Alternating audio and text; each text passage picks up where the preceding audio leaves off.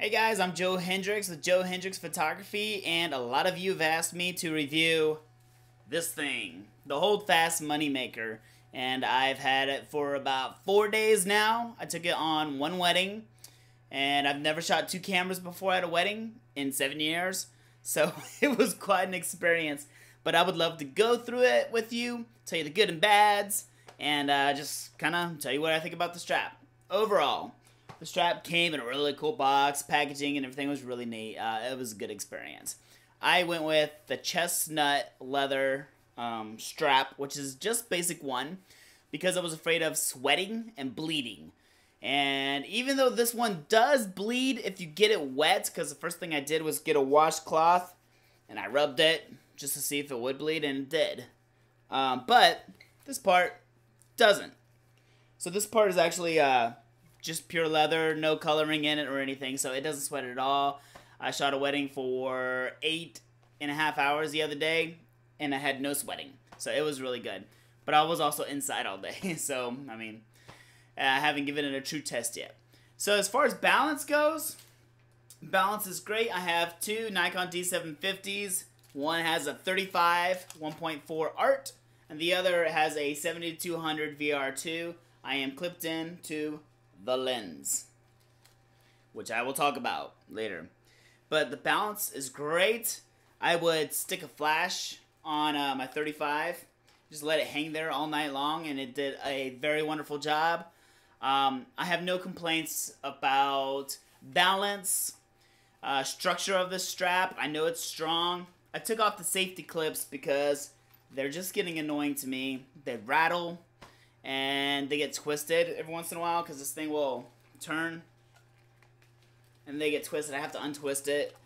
And right now, for the purpose of this demonstration, I feel comfortable with it not falling off my strap. My camera falling off my strap. Hopefully, it won't. So anyways, just to give you a little thought of shooting with two cameras, if you're somebody who shoots with one, it's a little confusing, but it's not something that I can't get used to. I think it would be easier if I had a 35 and 85, just a couple prime lenses, and I had nothing else to worry about except those two lenses, with the occasional macro and wide lens.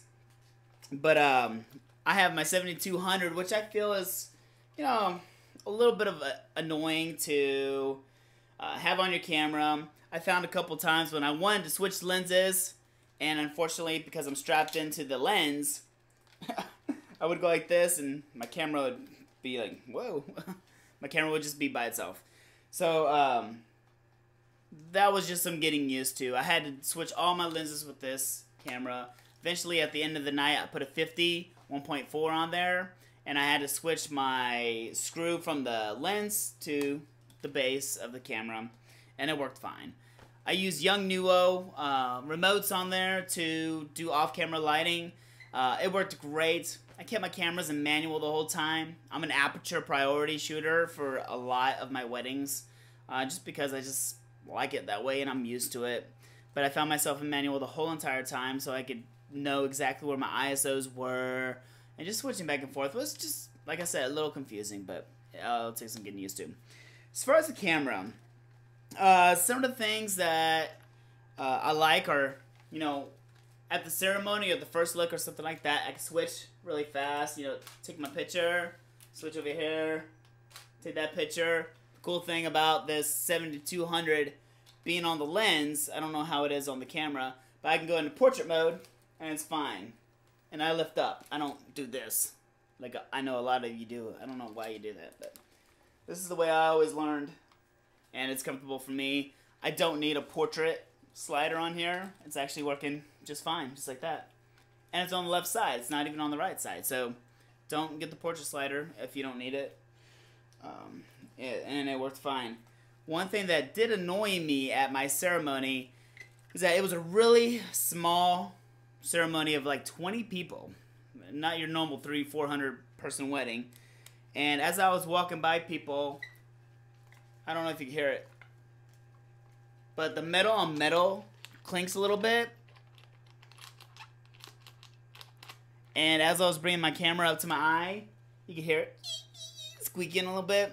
That was annoying, but I'm probably the only one who ever heard it. So It's not that big of a deal to me. Getting it off and on is not my favorite thing. Getting it off, easy. Click, click, click, do my shots. Now getting it back on, I'm getting better at it, okay? You ready? I'm going to give it a shot. I'm not going to try to totally... First, I got to get my finger in this little thing here.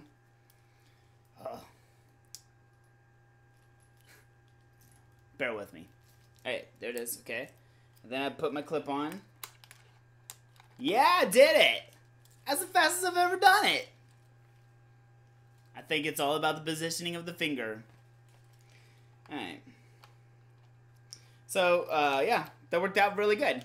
I'm very happy with that. Same thing with the 7200. Taking it off and on is the same thing. You just gotta position your finger in the right place, and it just takes some getting used to. So normally that would have taken me like a minute. So I never take it off of the strap. I found that sometimes when I want to go lay down, I'm not laying down in this, because if I lay down, my cameras are like this, so I have to put it to the side, lay down, put it on the ground, and then shoot. And it's a little annoying. Like, I just want to get down on the ground, take the shot, and get back up. So I guess that would just take some getting used to also. There were a couple times when I was in a tight place, and I just had to, like, know where my camera was and just kind of move around and keep my hands on my camera. As you can see, it's stylish, which is just really nice.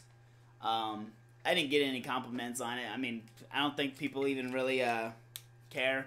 They just want you to do your job at a wedding, so don't worry about trying to get compliments or anything on these straps. You just need to find something that's functional for you, that does the job that you need to do and does it good.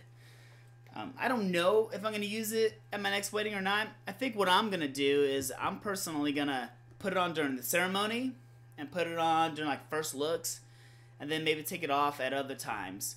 But unfortunately, what I'll have to do is I'll have to get a strap that clicks on and off so I can put it around my neck at a reception. I do not like it at receptions. I just think it's pointless at a reception. Unless you do like just one strap, like that'd be okay. But I like my camera up in the position, and a Nikon D750 has presets U1, U2. So if I want to do a ISO of 12,800, I could do that, and then somebody comes up and says, "Oh, can you take a picture of us?" Switch it over, take the picture, go back to my creative stuff that I was doing. So it's actually really easy. So you don't need to have your other camera set for it. So that's why I've always shot with one camera. But yeah, when she's walking down the aisle, taking that picture long, and then switching over, that's amazing. I love that. I've never had that experience before, and it's something new for me, and I just think it's indispensable to have two cameras at that moment. Because most of the time, I'm taking a picture, she's coming down, switching my lens, get back on, oh my gosh, I hit the anti-vibration button instead. Or, you know, you can mess up while you're changing lenses. So on that point, I love this kind of system because it's great. The cameras stay around your butt the whole time, which is kind of nice. Gives you protection from people grabbing you. Just stuff like that. It's a very well made strap. I love it. I got it for $215. They went up $5 between when I was researching and when I bought it. And anyways, that's all I could really think about right now. I thought there might be more that I could share with you, but one thing that I can share with you is that I usually use an O&A bag. So, see, even bending down to get this O&A bag, my camera slipped out in front, and I had to like position myself so that it would not hit my tripod that's over here. This bag, I love it to death. Love it. It's beautiful. I love using it. But it hurts my shoulders at the end of the day like crazy. It hurts so much. My right shoulder just really gets punished. With this, I felt great at the end of the day. There was not any like really bad soreness. No more than usual. I will say that I tried a small Moneymaker from a friend for about a couple of days. That hurt my back quite a bit. It was really, really uncomfortable. But now I have a medium. Medium is great. So make sure you get the right size, because that makes a really huge difference in your comfort level. If you're a girl, get rid of the D-rings if it catches your hair. That's just something that I read. I don't have any experience with that. But anyways, if you have any questions for me, email me at joehendricks.com. Sorry, it's a little discombobulated. I did not arrange anything. I just went off the cuff and just tried to give you an honest review.